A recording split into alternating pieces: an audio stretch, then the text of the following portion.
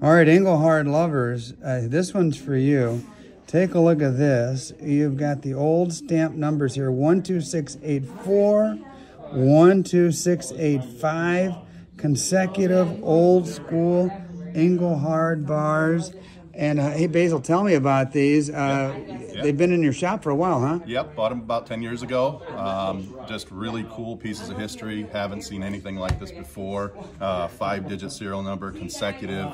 Got the old Engelhard stamp, the 10.00, 10 troy ounces. Yeah. Really, really cool pieces of Engelhard history here.